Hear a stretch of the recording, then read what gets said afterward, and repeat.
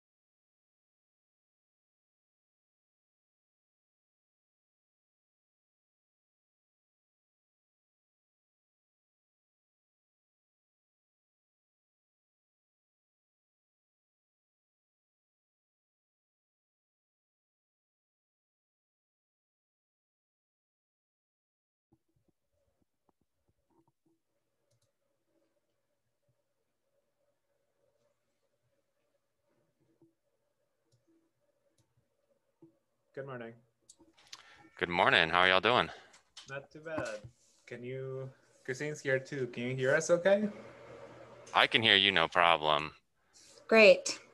Just wanted to make sure our volume on our mic was loud enough. Perfect. Yeah, you're good. Okay, great. Awesome.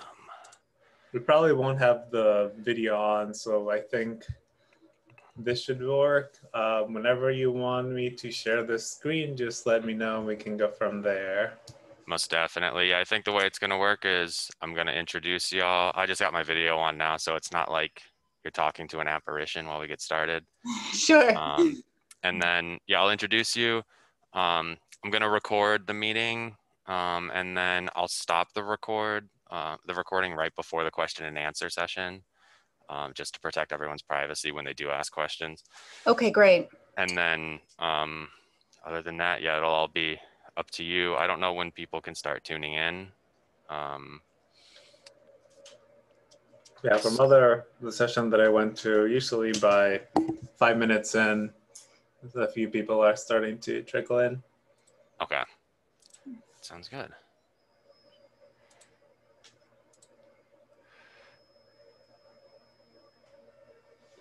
So how y'all doing? You have a good holiday weekend?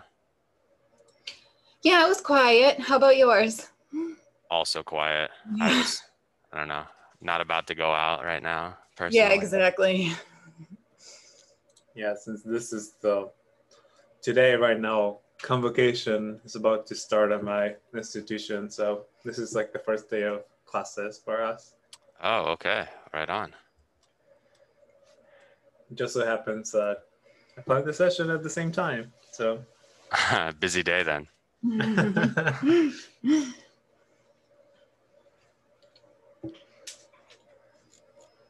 That's right. I forgot you were missing convocation to do this. Mm-hmm.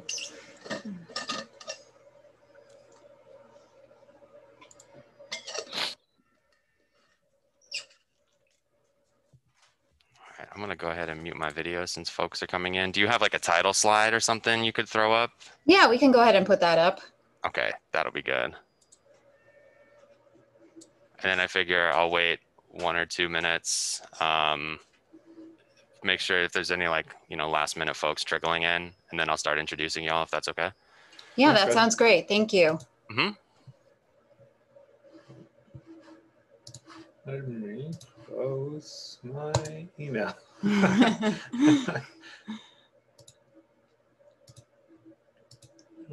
Just go away. I think just the whole thing.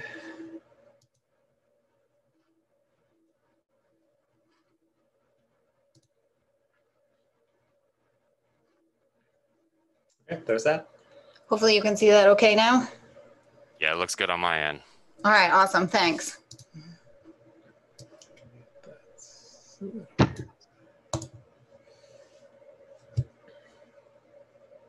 Andrew Barber. I'm an MLIS student at the University of Arizona. Today we have Christine Moeller and Roberto Arteaga presenting on librarians in the classroom. I'll give a quick bio and then we'll go ahead and get started.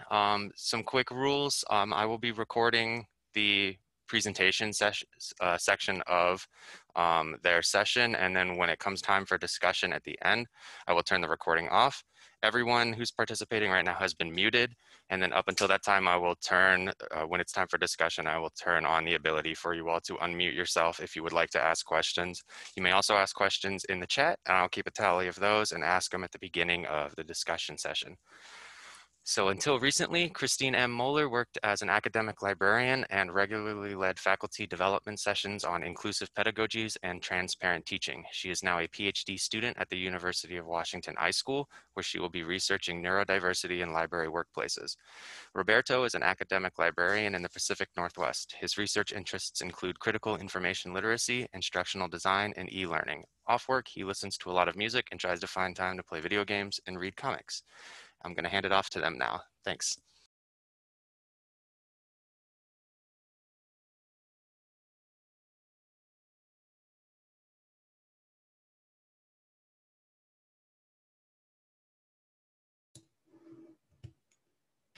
Good morning, everyone. We'd like to start with special thanks to Andrew for being our moderator and to the whole CLAPS committee for all the work they put in under difficult circumstances to make this conference possible.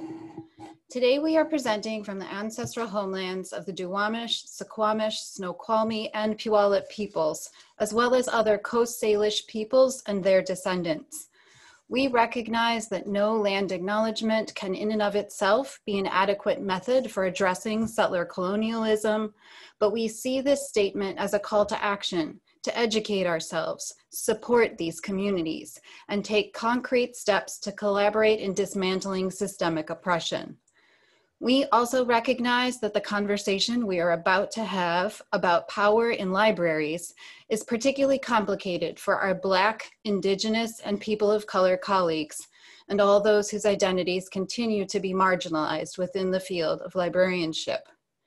Our hope is that we can make some space today for each of us to reclaim some power, so we can lead in our own way, no matter how our title or position identifies us. We thank all of you for making time and space to join this conversation. The slides and additional documentation will be available following today's workshop, so feel free to come and go today as needed. Now, I know we're already introduced, but as a reminder, my name is Christine Moeller, and I'm moving from being an instruction librarian to being a PhD student.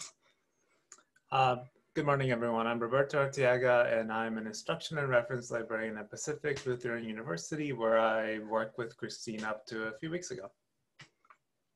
When Roberto and I worked to adapt this workshop for an online format, instead of in person as originally planned, we chose to focus on opportunities for reflection instead of group discussion. Our goal for today is to help all of you reflect on some of the structural forces that impact your own work and leave with notes and ideas that you can return to whenever necessary or helpful for your teaching. With that in mind then, we will begin with a reflection activity. We will ask you to share your response through an online poll, which we'll put up in a moment, but you should also make a note for yourself, or you can add it to your zine if you were able to print a copy of that and have it with you now. We will also have several more reflection activities, so if you don't have a doc open or a notepad handy, you'll have an opportunity to grab that in a moment.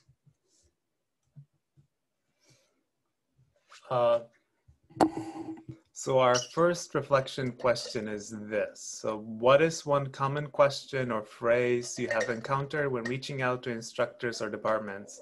Like class, you may commonly hear questions like, can you take my class while I'm at a conference? Or something like the title of this session, do I have to have a librarian come to my class? Once you have spent some time thinking about this question, select a question or phrase of your choice from what you have written down and submit it to our online poll. Be aware that there's a character limit, so you may need to shorten your response a bit. We'll give everyone a few minutes to reflect and respond. And don't forget to jot down things for yourself as well. We'll display the responses as they are entered so you can follow along, and we'll give you a 30-second reminder when we're about to move on. All right, so here, forthcoming in just a second, here's the information about the online poll. So you can see at the top there, you can go to menti.com and use that code to enter your response, and we'll give everyone a few minutes to do that.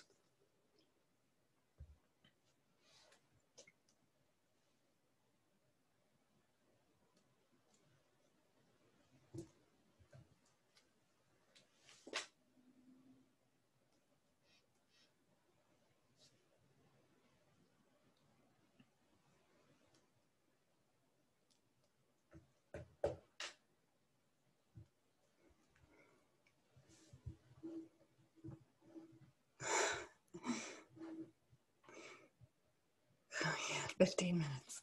Yeah.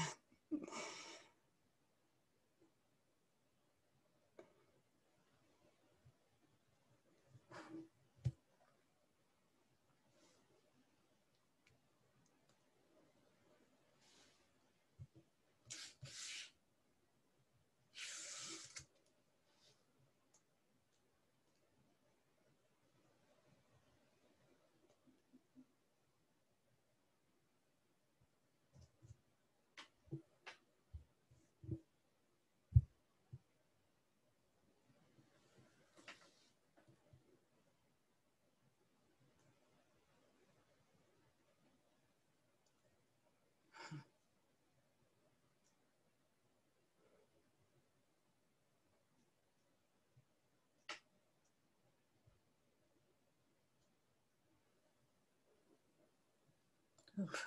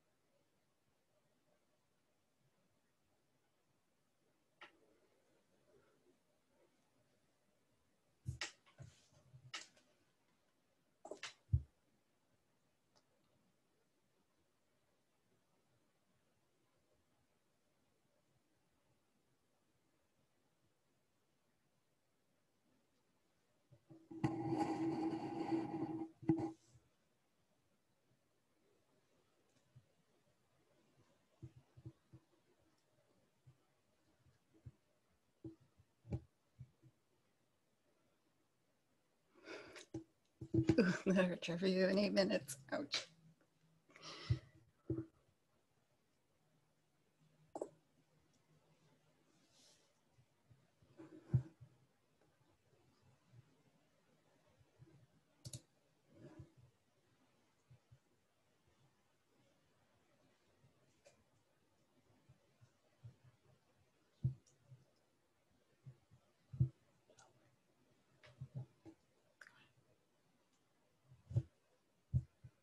All right, so we'll give you about 30 more seconds. It looks like we've had quite a lot of responses, so we'll give you a moment to finish up, and then we will move on.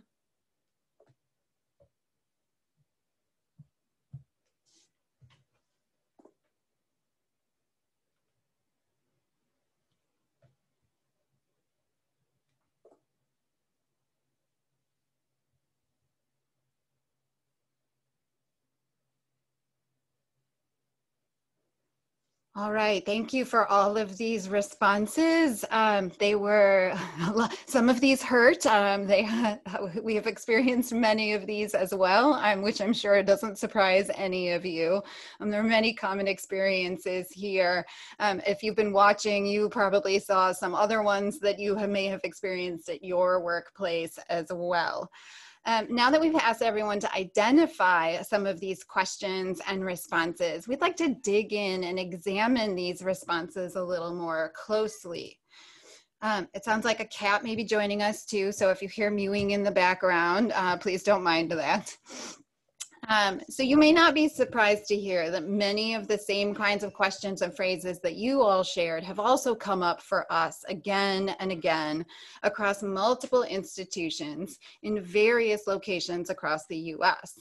So in examining these common questions and phrases, we found both explicit and implicit references to the service model of librarianship. As the name implies, the service model assumes that the purpose of libraries is to provide service or services. Librarians themselves tend to value this orientation towards service, and thus service is often considered to be the essence of librarianship, as noted in a 2014 study by Deborah Hicks. This orientation toward libraries as service is further emphasized by its inclusion in the ALA core values of librarianship, which declares that, quote, "we provide the highest level of service to all library users." The service model of librarianship did not emerge out of the ether, but rather represents both historical and contemporary imaginings of what the library has been and can be. Historically speaking, early public libraries were aligned with the goals of white supremacy and their mission to civilize and reform the masses, or in other words, to help assimilate white immigrants. Libraries also, as Jim Elmborg notes, supported the, quote, "reading needs of the elite class who would rule the masses."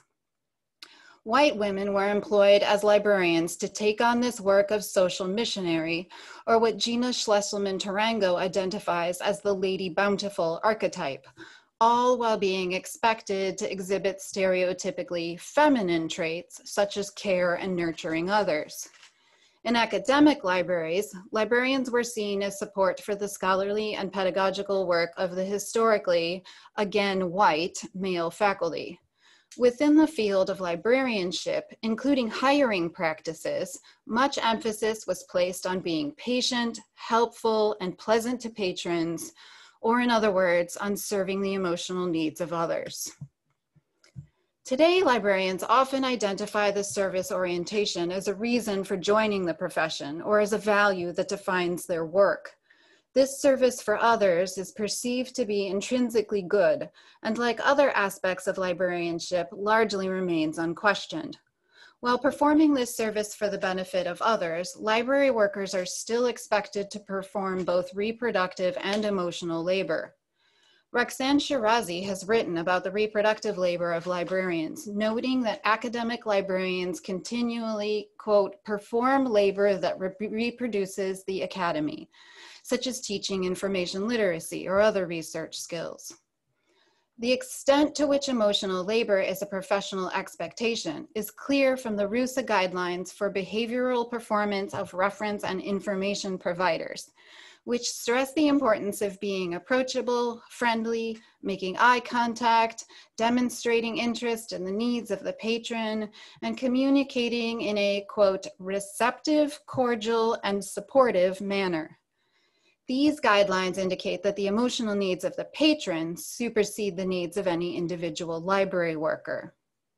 Thus, the emotional and reproductive labor of librarians is not valued in the same way as the work of teaching faculty, Nor, as Lisa Sloniowski observes in an article from 2016, is this labor viewed as intellectual labor, but is instead seen as administrative support. I saw that in a lot of the phrases that you all shared with us.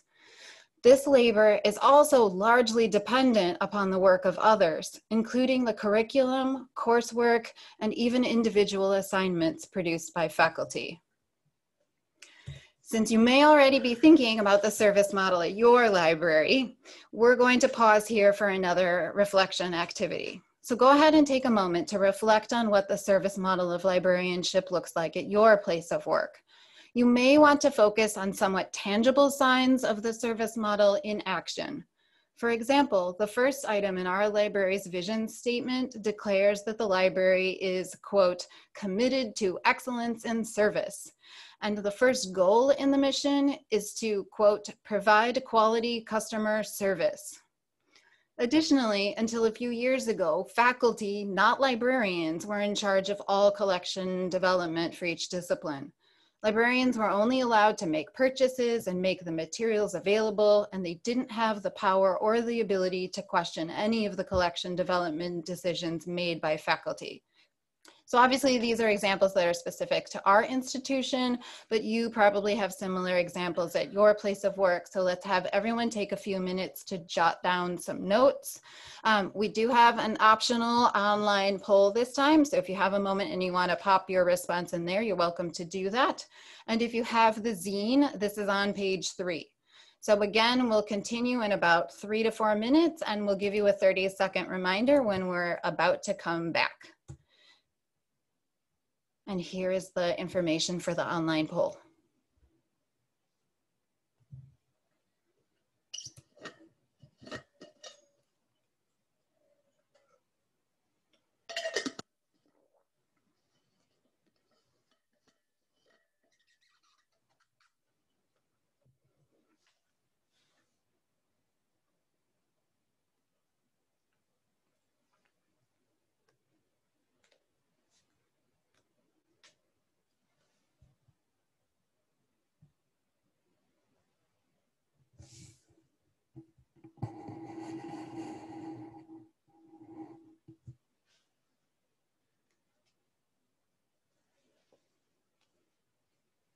Wow, customer service training.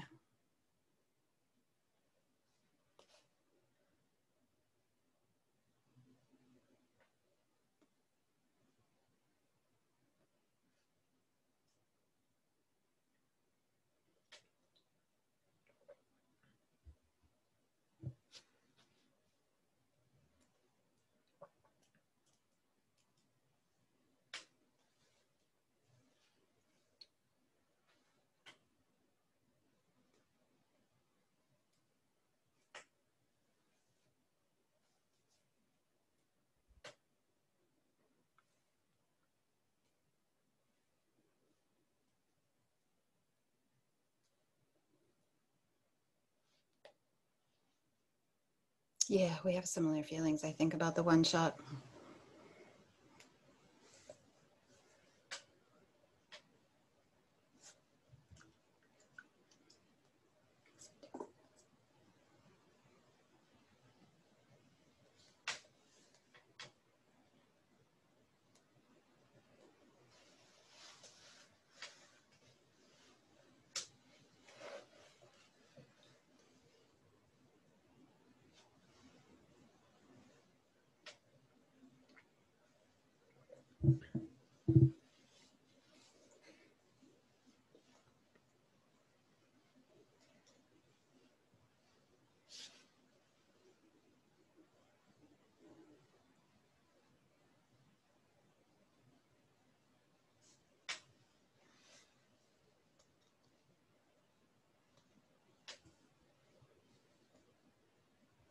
Oh, that's what Give Them the Pickle is. Yeah, definitely have not had to do any customer service training myself, but I can see that happening in some institutions.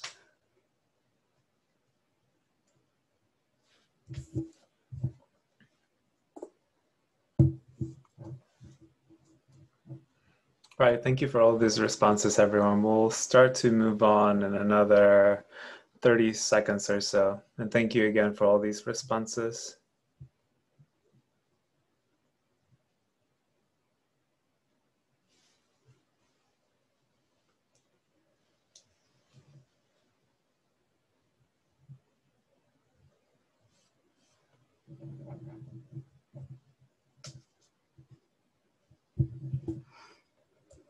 Yeah, so much vocational law.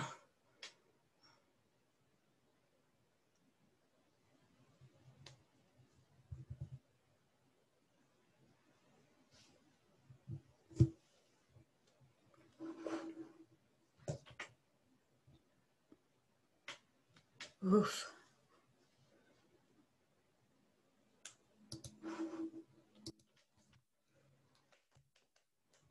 Right, thank you again for those responses. We're gonna move on, but hold on to those responses. We'll come back to them in a bit.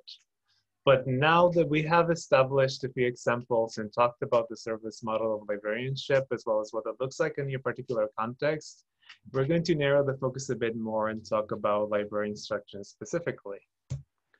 So as Christine mentioned, librarians have historically been charged with educating the masses at the behest of the elites and to acculturate them into US/white culture. And library instruction, which is often presumed to be yet another service provided by the library, is no different.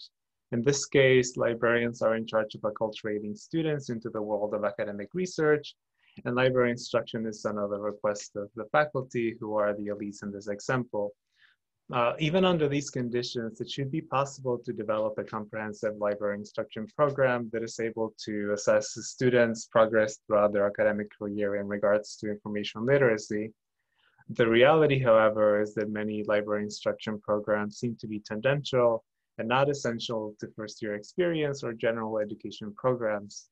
Librarians are there because faculty believe that students need to learn about the library, and as you can expect, there is little agreement about how to do this or what this looks like. And without that common understanding, library instruction programs aren't able to clearly define the scope of their work. Now, it may be that your institution is strides ahead of mine, and for that, I really applaud you and those that made it happen, because I really don't imagine that was an easy thing to do. However, in my time as a teaching librarian, it's always been clear to me that my authority and power are limited and that I have to carve out space for my work. So how can I realistically meet the goals that I have set for our instruction program? Or how can I prepare students for lives of inquiry and lifelong learning? To begin to answer these questions, I want to talk about the new Dewey and Sneddon debate from the 1910s, in which John Dewey and David Sneddon presented their different perspectives on the future of education.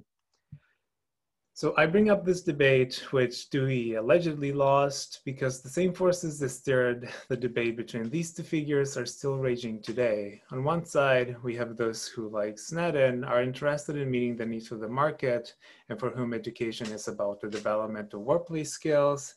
And on the other side, we have those who want education to be a liberatory experience that places emphasis on lifelong learning.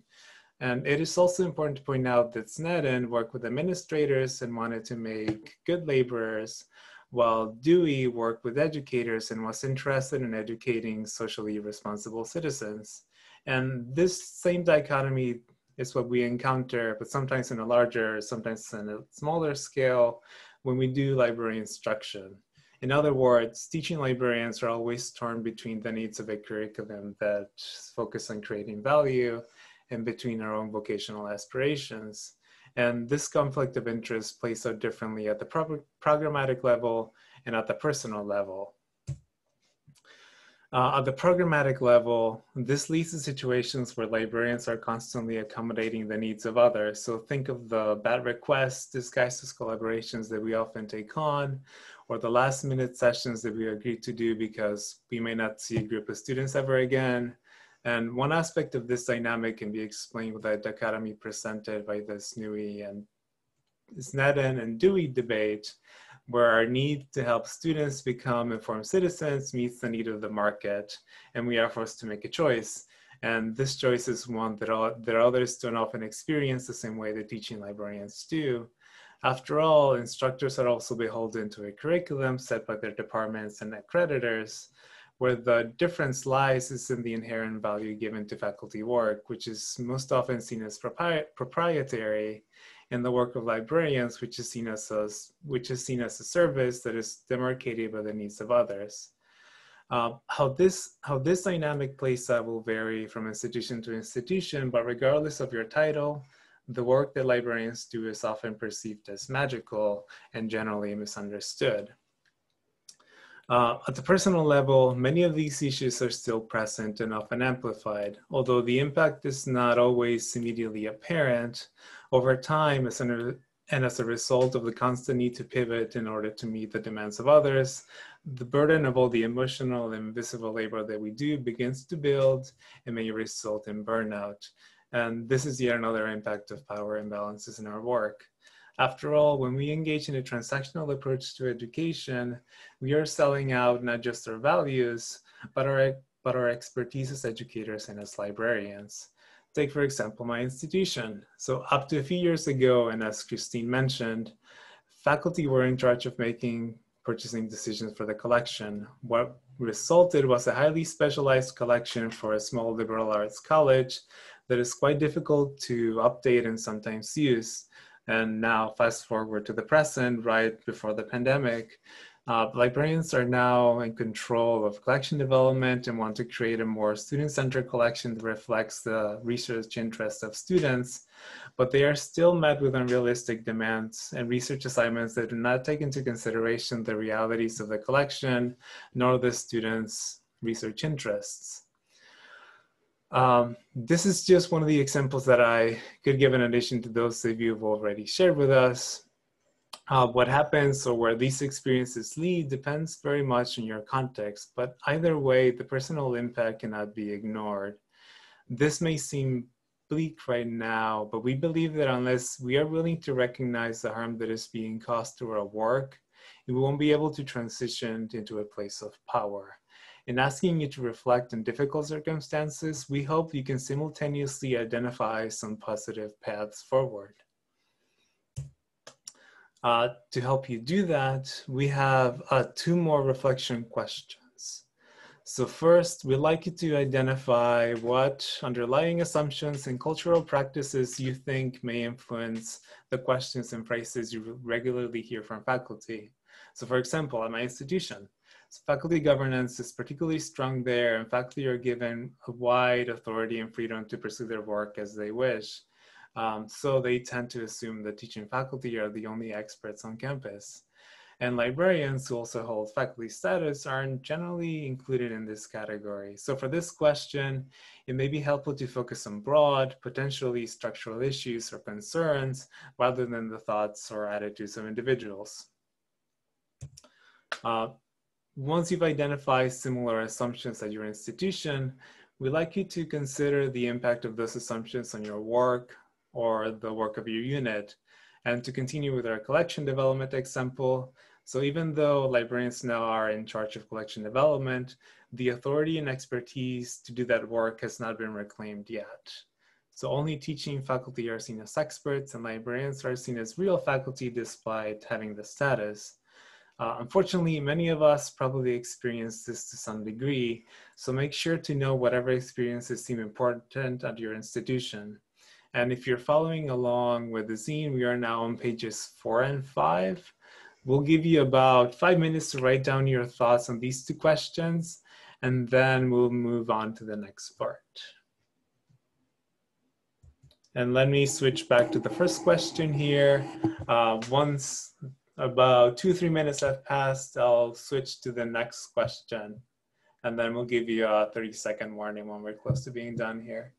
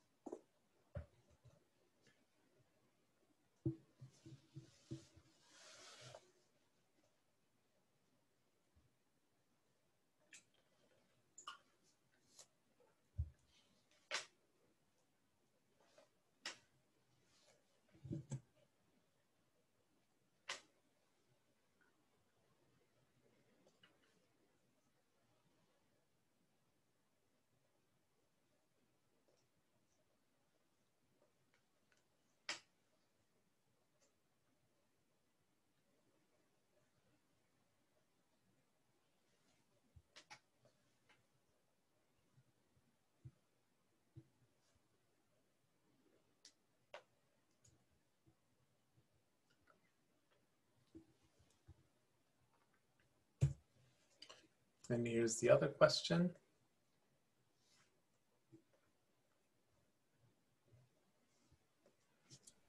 Hey, Roberto, are participants supposed to be answering these questions in Menti or writing these down for their own personal notes? This is just for their personal notes. The only first couple of questions were the ones we had in the poll, because these are more personal to each individual. We wanted to keep those for themselves. Thank you. Yeah, thanks for the question. Sorry if that wasn't clear, everyone.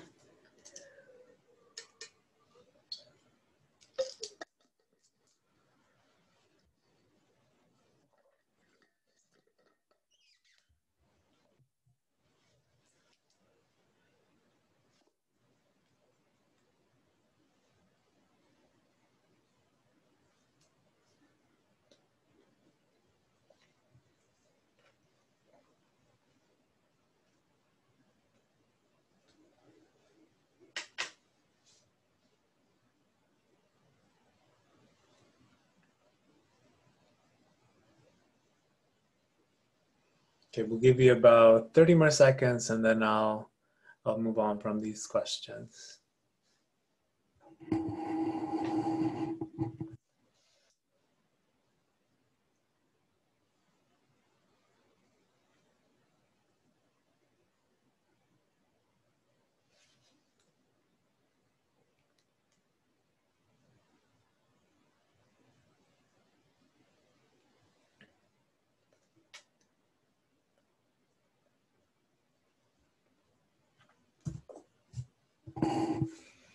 Okay, so realistically, we recognize that very few of us have the individual power to change the assumptions and cultural practices that you have all written down. Rather, it's important to explore the full context of our work so we can work through or around problematic practices and assumptions. Breaking the cycles that have been around since or before this Neden and Dewey debate will not happen overnight. And in order to begin some of that work, it is necessary that we all identify the power loops that keep us from doing the work that needs to be done and identify where those loops can be broken.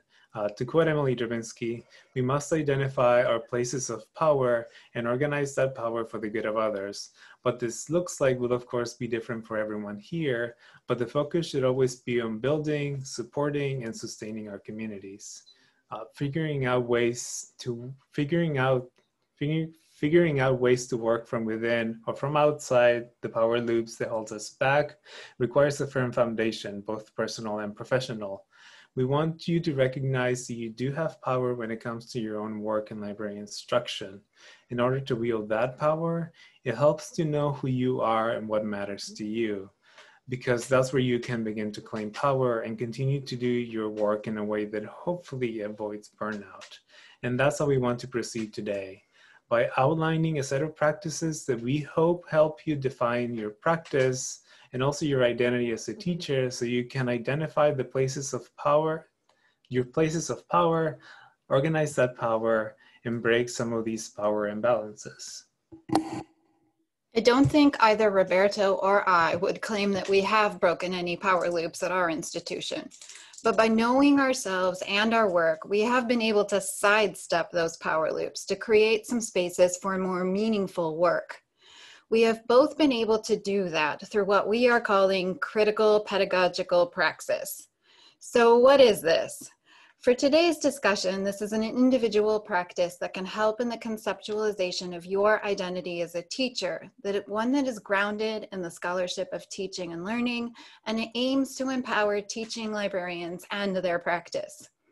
The word praxis here implies some intentional interweaving of theory and practice, but this is really a way to envision the work of teaching librarians.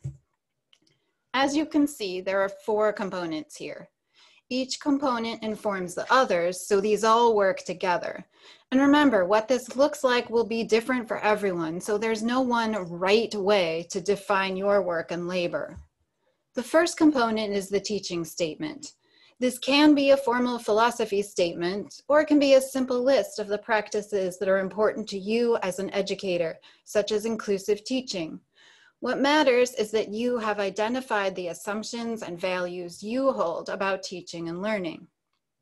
The second component is the intentional design of instruction. This is, of course, informed by your teaching philosophy, but it also draws on all of the situational factors for your teaching, such as student identities and characteristics, instructional goals, and the curricular context. In order to empower students to be active agents in their own learning process, librarians must be able to articulate how they make decisions about what and how they are teaching. This level of transparency is essential for effectively communicating the purpose and goals of any library instruction. The third component is learner-centered teaching, which basically means teaching to the students who are actually in the room and involving them in the learning process rather than imposing learning upon them. This often means sharing power in the classroom in order to help students develop their own process for meaning making. And the final component is reflection. This may mean taking note of what worked well and what didn't, or where students had questions, but this also means reflecting on your own goals, expectations, and attitudes toward teaching so you can adjust and revise as appropriate. But remember that reflection should also be a positive practice rather than focusing solely on the negative. By incorporating reflection into our instruction and adopting it as an important habit, we can also identify how our teaching has been effective or has improved. Over the years, Roberto and I have both found that our familiarity with our own pedagogical praxis has opened metaphorical doors that might have remained closed otherwise.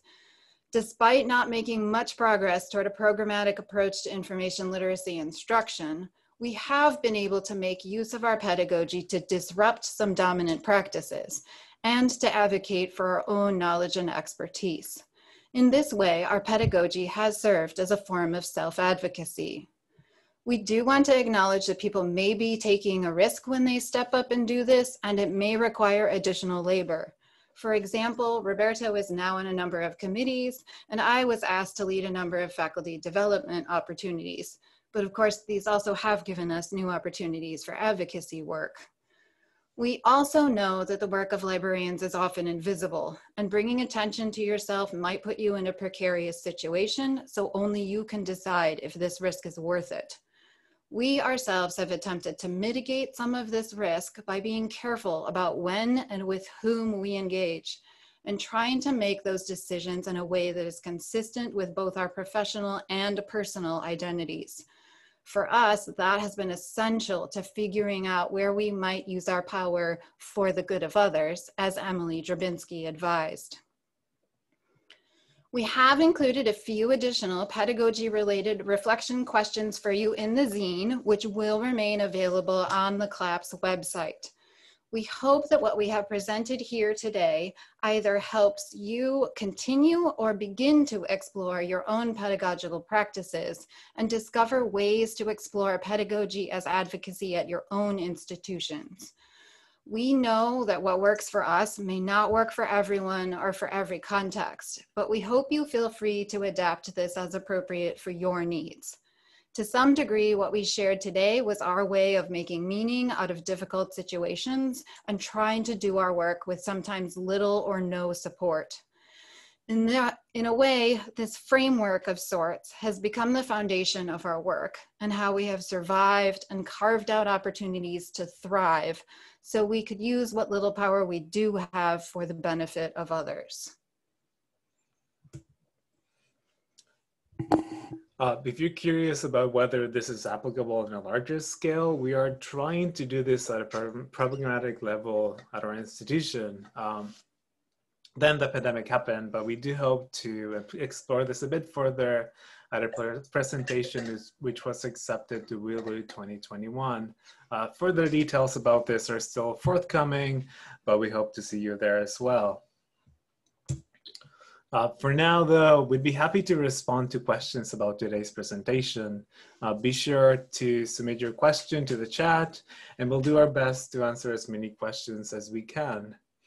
And as a reminder, we'll be using the guidelines for questions here during the opening keynote, which we have here on this slide.